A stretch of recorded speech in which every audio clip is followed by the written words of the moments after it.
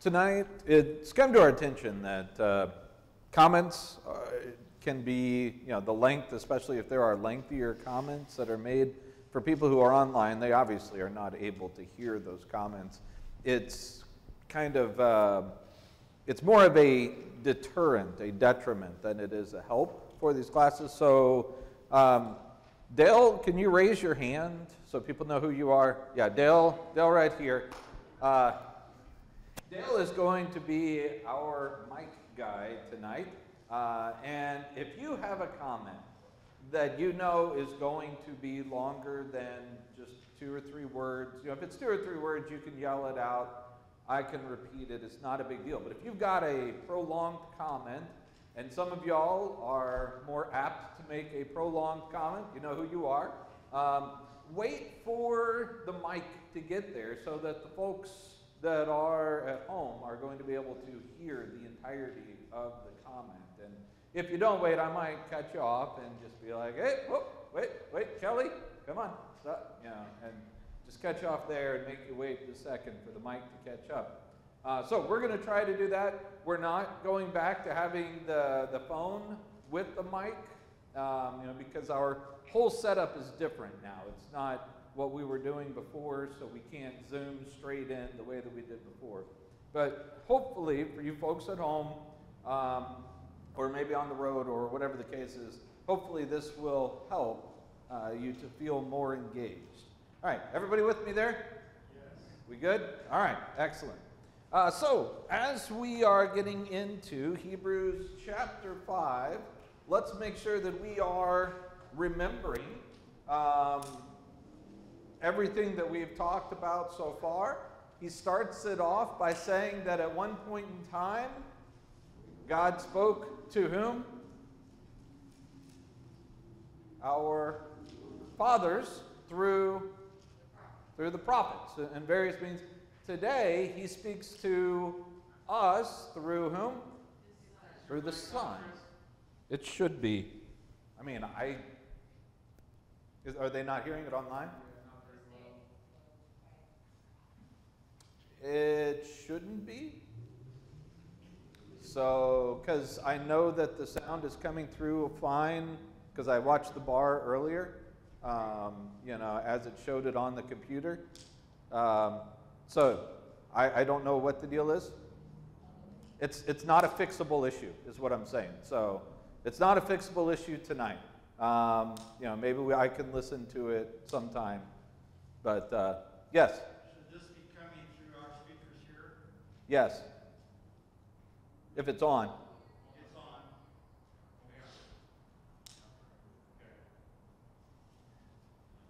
Yeah. Is it green? Yes. I'm not getting anything. You have song leader and preacher on? I have, Corey, I have the song leader mic. Okay.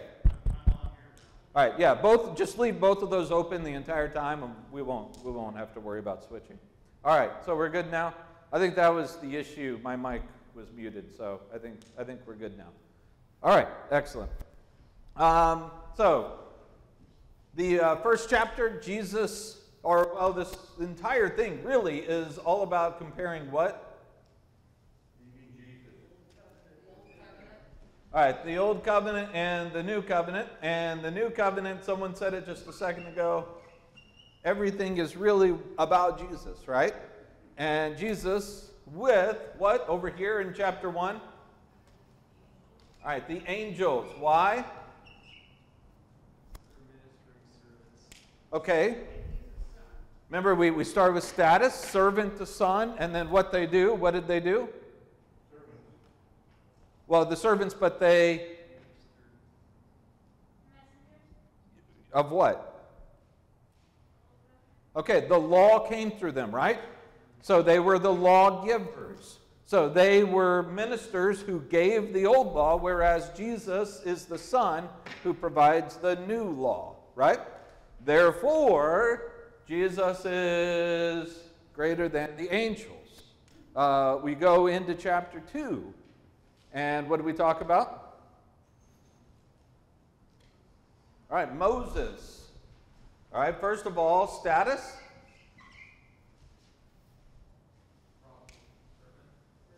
Okay, he is the servant of servants, right? Maybe we could even use the word steward. He was faithful in all God's house. Numbers chapter 12, right? He was faithful in all of God's house. Even at his best, how does he compare to Jesus? Right, he's the owner of the house, right? This is the son. This is the one. It is his house.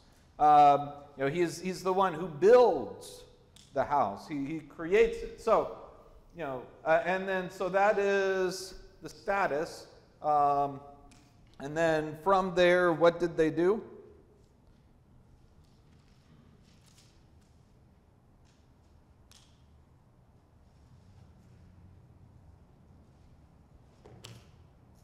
What did Moses do?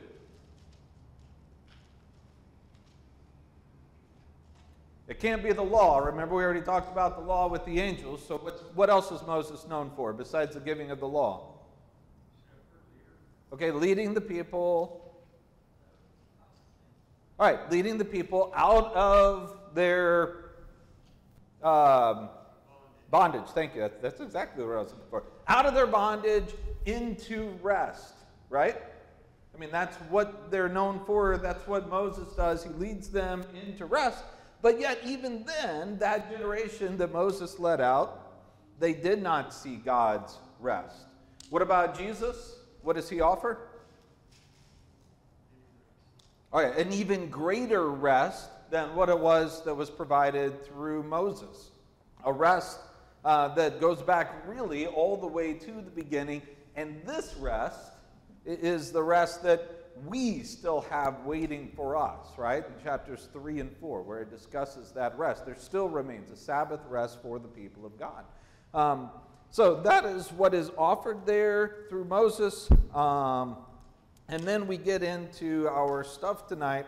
We're really starting tonight. We're going to pick up from here on out is the main bulk of what his argument is. This is what really has the teeth as far as his argumentation goes. Yeah, this is all about kind of the law of Moses and the people. But now we're going to get to the heart of what was it meant to accomplish. And that's going to be a discussion about what? Jesus compared to...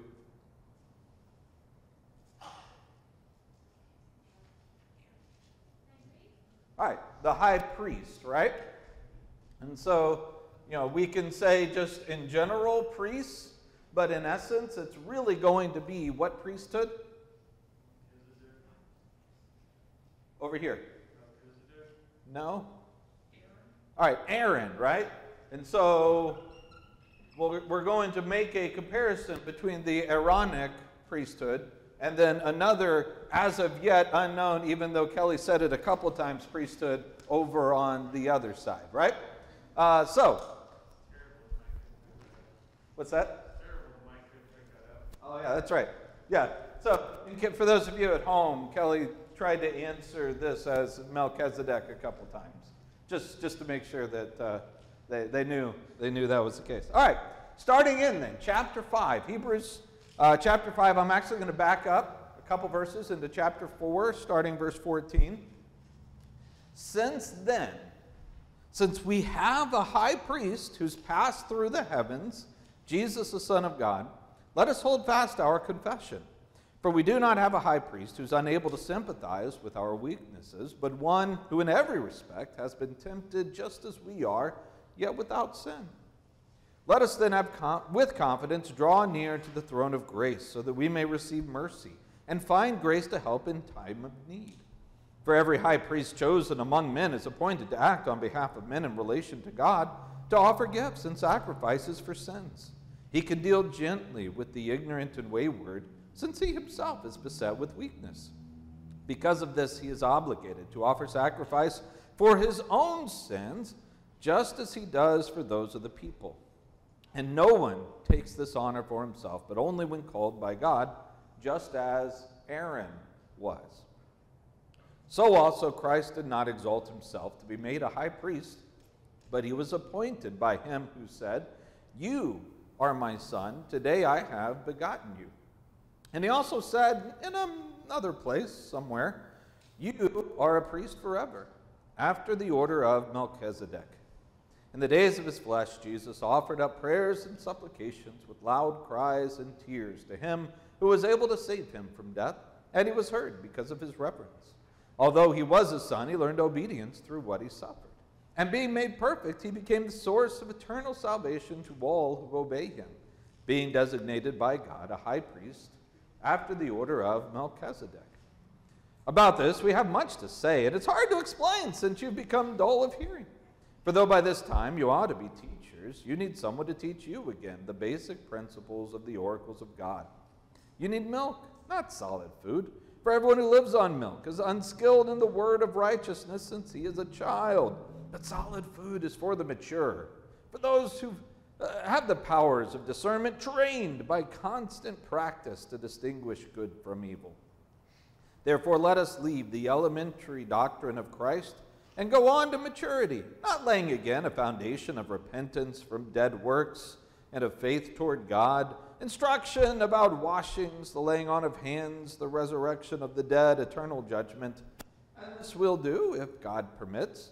For it is impossible in the case of those who have once been enlightened, who have tasted the heavenly gift, and have shared in the Holy Spirit, and have tasted the goodness of the Word of God and the powers of the age to come, and then have fallen away, to restore them again to repentance, since they're crucifying once again the Son of God to their own harm, and holding him up to contempt. For land that has drunk the rain that often falls on it and produces a crop useful to those for whose sake it is cultivated receives a blessing from God. But if it bears thorns and thistles, it is worthless and near to being cursed, and its end is to be burned. All right, that's as far as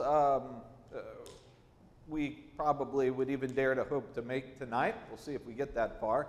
Remember earlier when I said, like, over the last few weeks, let's not bog ourselves down because we've got some really good discussion coming? We're getting into that really good discussion that's coming. And it's going to flow. We've given ourselves plenty of time to cover the next few sections here. And so we start.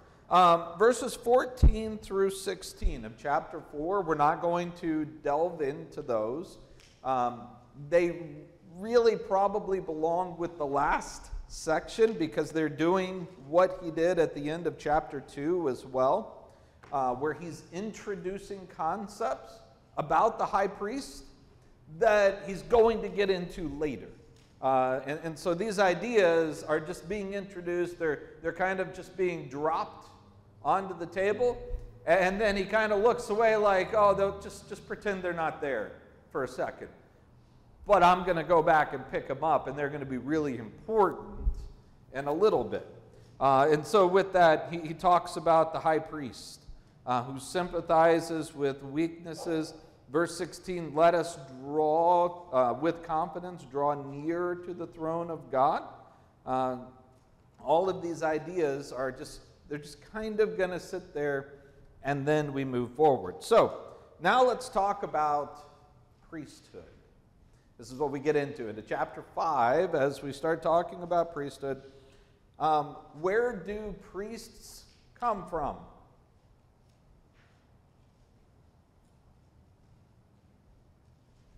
It's right, it's in the text. I'm not, this isn't a, boy, really give this some thought. All right, they come from the people, right? That's the very first thing right here. A priest comes from among the people. And why is that important, that a priest will come from among the people? Or is it? Okay. Yeah, he is one of the group, right? He's a part of the group. He knows what's happening. He has experienced it. If we were to, well, let's just put it in our own type of language today. If we were going to select a president for our nation, what's one of the requirements of that? He has to be a what? He has to be a citizen, right? You can't go off to Australia, find a guy that you're like, well, I think this guy would make a good president, and bring him over here and set him up. It doesn't work. He has to be a part of this system. He has to be a citizen. He has to know it. He has to understand it. He has to have lived it. And it's the same thing, the priesthood, the one who stands between the rest of the people and God, he has to be someone who understands the rest of the people. Therefore, what had to happen?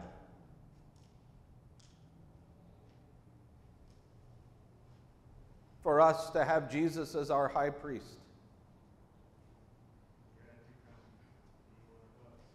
All right, he had to come and be one of us, right?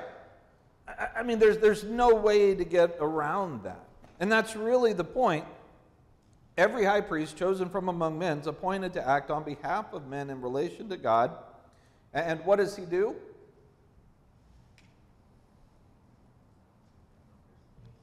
Okay. Yeah, he offers gifts and he offers sacrifices. He does this on behalf of men. He offers gifts and sacrifices for sins. And because he is from among the people, he can deal gently with those who are ignorant or wayward, because he has his own weaknesses.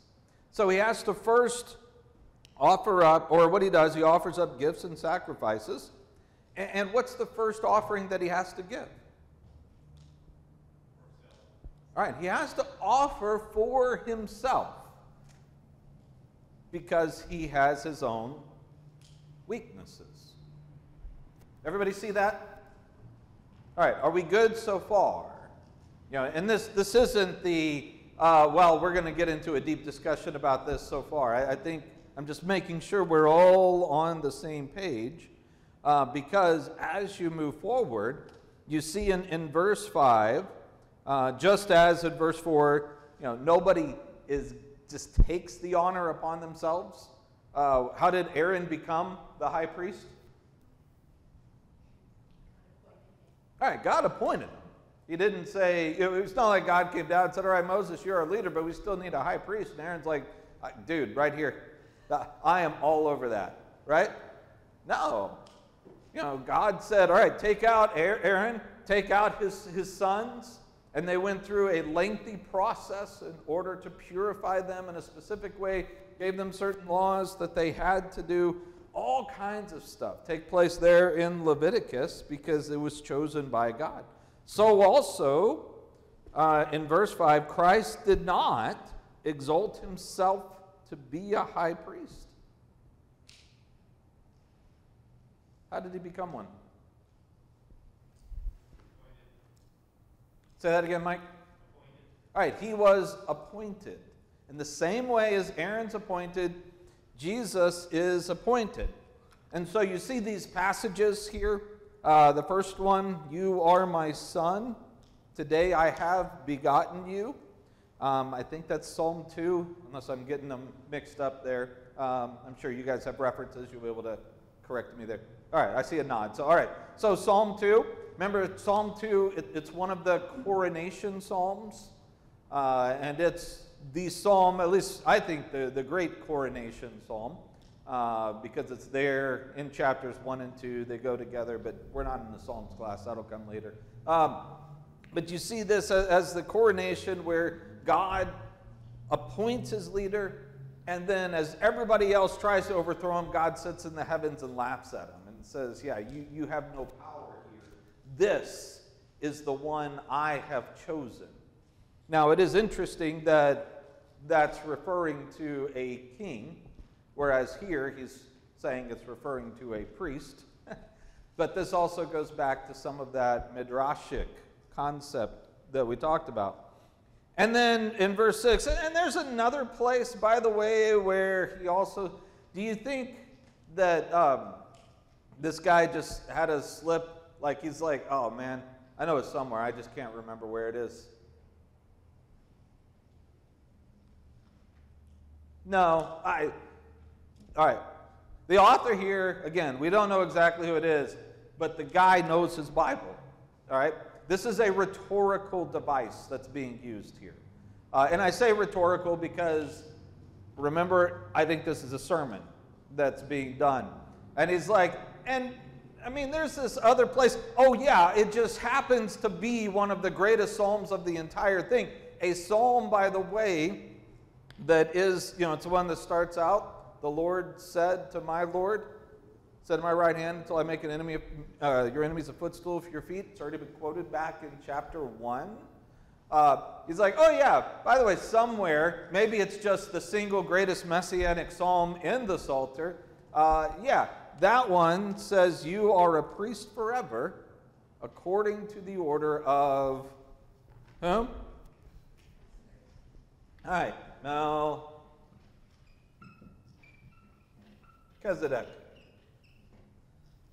All right, so we have here then the Aaronic priesthood and the Melchizedekian priesthood.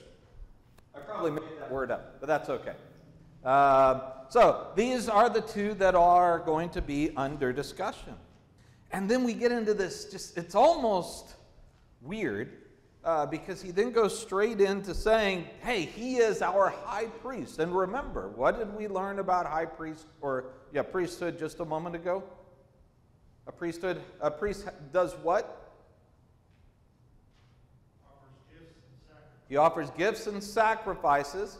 He does so on behalf of the people, and he offers what first? He offers his own sacrifices for himself because of what? Well, his weakness, right? And so, yeah, I mean, that's in verse 2. Verse 2 has the weakness, but because of this, he's obligated to offer sacrifices for his own sin, just as he does for the other people. So,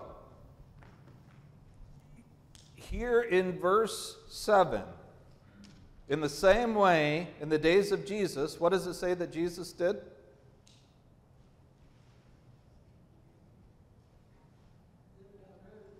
Okay, yes, but what does it say? What are the words? Someone tell me the exact words. In the days of his flesh, Jesus offered up prayers and supplications. What's the language there? Just as the priest offered up sacrifices. Don't miss this. The Hebrews author is using that same language. Jesus has also offered up something, right? What does he offer up? On whose behalf?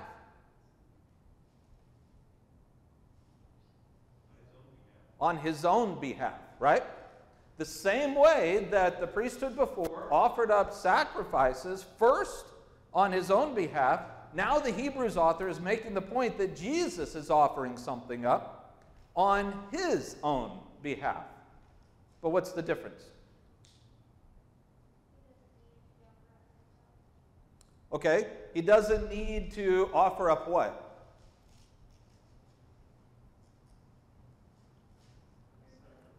All right, he doesn't offer up sacrifices for himself. But Josie, what does he offer up? Well, he offers up prayers, right? Prayers and supplications about himself. Why that difference? What's the significance here? Kathy? Jesus didn't have any weaknesses. He had to make sacrifices. Okay, what Kathy said, Jesus did not have weaknesses that he had to make sacrifices for. I would agree he did not have to make sacrifices for himself. But does that mean he has no weakness? He has no sin. But does that mean he has no weakness? He has a physical weakness of being able to be killed since he took on his body form. Okay, Dale, can you go back there and let Mike see if he could repeat that word for word? I want to make sure that folks at home hear this. He had a physical weakness because he took on a bodily form to come All right. He took on flesh, which means that he could die. And if he could die, then theoretically, he could what? Well, yeah, theoretically, yes. In the realm of potentiality out there, could Jesus have sinned? Absolutely. That's what it means when it says he was tempted. You cannot be tempted if there is no ability to actually sin. It's not a temptation if, the action's an impossibility. So absolutely. But if he could die, there's a chance that he could stay in that grave. Right? I mean, that's kind of what's here. He offered prayers and supplications to the one who's able to do what? All right, the one who's able to save him from death. And then it says that he was heard because of his reverence. Wait, how could he have been heard? He died, didn't he? What does it mean he was heard? But by the way, when it says he was heard, that doesn't mean, that's the locution.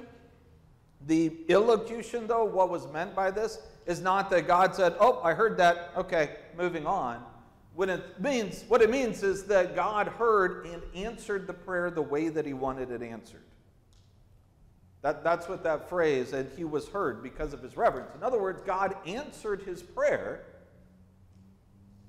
but how's that possible? Because he still died. What do y'all think?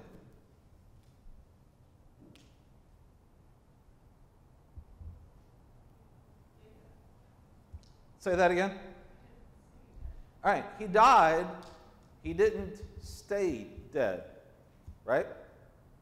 Remember when we talked about Psalm 16 and how the Jews at one point in time, they would have looked at that and they would have thought that when it says you will not allow your Holy One to undergo decay, that meant you won't allow your Holy One to die. And then you have Peter and Paul coming along saying, guys, hold on, wait, what if we've had it wrong all this time? And it's not that he won't die, it's that he'll die, but he won't stay dead. And he won't decay, and he'll come out of it. What if that's the same argument that the Hebrews author is making right here? That he made prayers and supplications with loud cries and tears to the one who's able to save him from his own weakness. The ability to die, the one who's able to save him from death, and he was heard. Was he saved from death? Yes. He was brought out of death.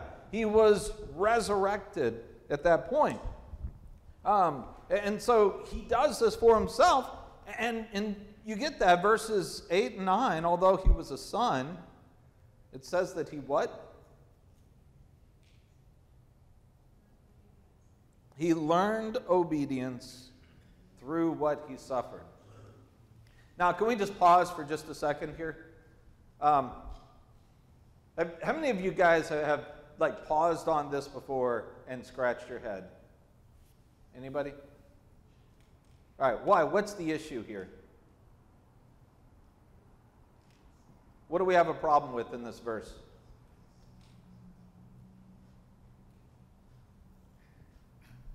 We have a picture of Jesus always being obedient. Okay. All right. Very good. So, first of all, I'm just going to make a break here. You have his obedience. And what does it say about his obedience? That he learned. He learned obedience. Now, I'm gonna put what Dale said just a second ago. I'm gonna put it on the back burner for just a second. Let's talk about this one. Have you ever considered that God in the flesh, God, right? Are we good, by the way, that Jesus is God in the flesh, fullness of deity in bodily form? All right. So God did what? Learned something. How many of you kind of raise your eyebrows at that idea? That God learned something. In other words, there is something that's outside the scope of God's knowing. We talk about God as omnipotent, omniscient, omnipresent, omni this, omni that, omni whatever, right? And part of that omniscience is all-knowing. How can an all-knowing one need to learn? Kelly, you want Dale to come up? All right, Dale's on his way. He was already meandering towards you, so. I saw his hand. Yeah. He learned by doing. Mm-hmm. There's a difference between theoretically knowing what it means to be obedient and having to humble yourself and do it when you don't want to. And Jesus didn't want to. He told God in the garden, please, I don't want to do this. But he learned by doing it. And now he can say to God, man, sometimes it's really hard to obey. And I understand why Kelly didn't. And he's asking us to forgive him, so we probably should. Yeah, I think you just expounded exactly on what this is. I would ask if everyone heard him, but he was mic'd, so I hope you heard him okay. This idea of what it means to learn obedience. And we're going to repeat that idea in just a second. But I just want to get this through. First of all, there is something outside the scope of God's knowing. And that's a tough, at least for me. Maybe y'all are like, well, duh, of course, no big deal. We hashed this out, 20 years ago, and we say it to ourselves every morning since. I mean, maybe so. For me, this is a tough one. When you think of God as who he is, that there is something outside the scope of his knowing. And as Kelly's pointing out, it's not some kind of book knowledge that's under discussion. This is what comes under experiential knowledge, experiential understanding. As Kelly said, doing it. There's a difference between something in theory and something in action. And what Jesus does is through his obedience, through his suffering, right? Isn't that what it says? He learned obedience through the things which he suffered. Through his suffering, he learns what it means to go through exactly what Kelly just said just a second ago. I don't want to rehash it because he did a really good job of explaining this. But he learned obedience. And he learned how, as Kelly said, how difficult obedience is. He learned what it means to be one of us who's dealing with the temptation that God in the heavens does not deal with because he's not one of us. And that's the whole reason that Jesus became one of us, is so that he could learn obedience by suffering. And once he went through this, he then stands ready. He's already offered something on his own behalf, right? What did he offer? All right, he offered prayers and supplications for himself because of his weakness being that he was the fullness of deity, but in bodily form that could and did die. But then he was brought out of that. He learned obedience. He has now become the perfected high priest who has taken care of it. Whatever weakness for himself has been taken care of first. Now he stands ready to minister and to, verse 9, being made perfect, he becomes the source of eternal salvation to all who obey him. And he's been designated by God a priest after the order of Melchizedek. All right. You guys ready to start talking about this Melchizedek guy? Oh, we can't yet. We have to wait because the Hebrews author doesn't start talking about Melchizedek yet. Yeah. The thing that's making me scratch my head is why he stops talking about his point for like a chapter and a half to rip on the readers for being babies and then talk about people who have fallen away and how hard it is to get them back. And then he gets back to his point. And I don't understand why this parentheses is here. That is an excellent question. I'm debating on whether to wait until we get to the point where you suddenly say, oh, is that what he's doing? And then we can bring it out then. Or I could just kind of give you a heads up now, and then you can kind of see it. Which one? Would you rather get the heads up now, or do you want to just kind of wait and see it later? Heads up now. That's, well, I'm glad you guys are so excited. Everyone, I thought, man, you guys would be like up and debating and yelling at each other and all kind. But no, you're just like, whatever. A lot of it comes from this phrase where he says it. Let me just back up into Psalm 110 and. In Psalm 110:4, the Lord has sworn and will not change his mind. You are a priest forever, according to the order, after the order of Melchizedek. I think that during this time, this is a new idea, this idea of Melchizedek, and he's wanting to bring it out with absolute force. And he wants to bring it out with the force of the phrase, the Lord has sworn. But before he does that, he's going to lead them into what it means for God to swear something.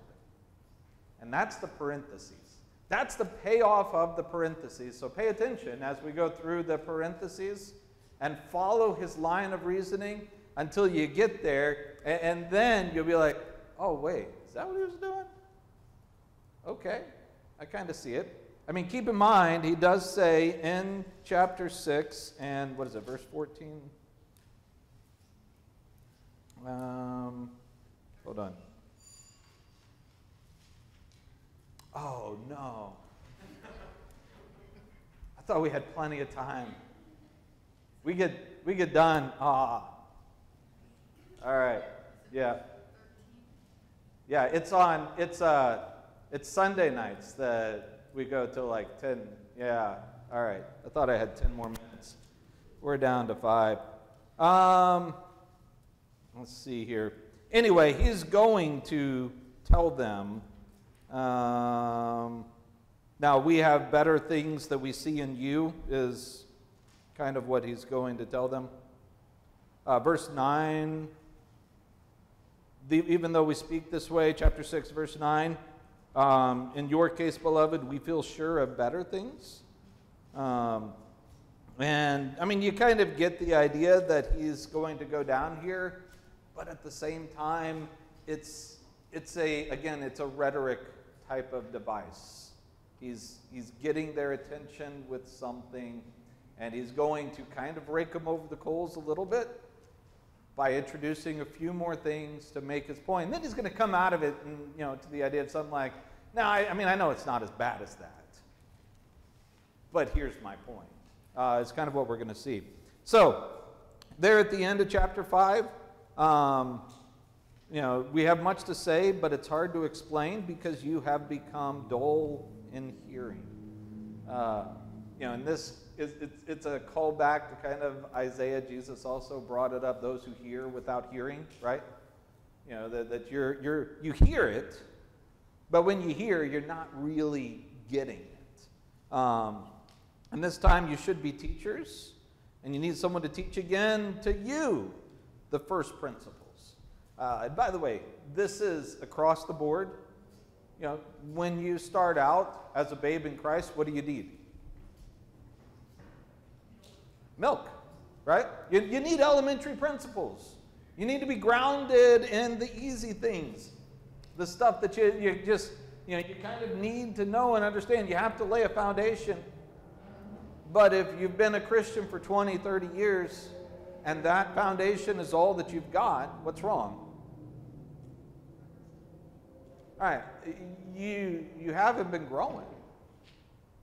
You haven't been feeding yourself. You're staying a babe, drinking milk, when you should be, chewing on USDA Prime Choice, right? I mean, that's what the issue is. This is all about growing. And verse 14, solid food is for the mature who, what?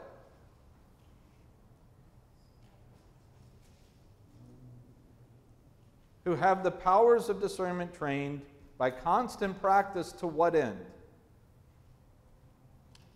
This isn't a matter of just having Bible knowledge, book smarts. This is about being able to discern what's good and what's evil.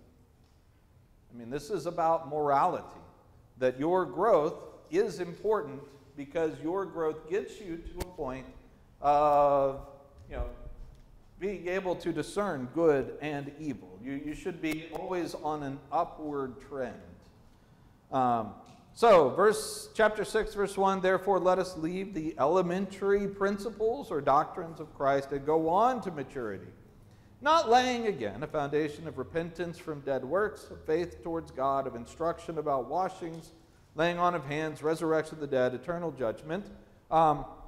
And there's discussion, there's debate, we don't have time for it, over if this is referring to stuff from the Old Covenant, because that's what he's comparing, or New. I firmly believe he's talking about elementary principles of Christianity. The instructions about washing, I think, is discussion about baptism. I don't think he's saying, hey, let's move on away from this, because this isn't what's under discussion at this moment. At this moment, he says, y'all are babes in Christ, and you guys are still back here, in the elementary principles, when you should be up here. And so all of this stuff, I mean, it's debatable, If you don't agree with that, chew on it. If you don't like the taste, spit it out. It's no big deal. But I think that's what's happening, is that this is referring to stuff that is about Christianity, the elementary principles of Christianity. And then we're going to, we're not that far behind, and we've got multiple weeks to get through this large section. That's the way that I've set it up. So if we get behind in one little bit, we can make it up in the next one. Because this section has, let's see. This one has 2 weeks for it. So we should be okay to get through this. And then we have 3 weeks for the next section. So we're doing okay.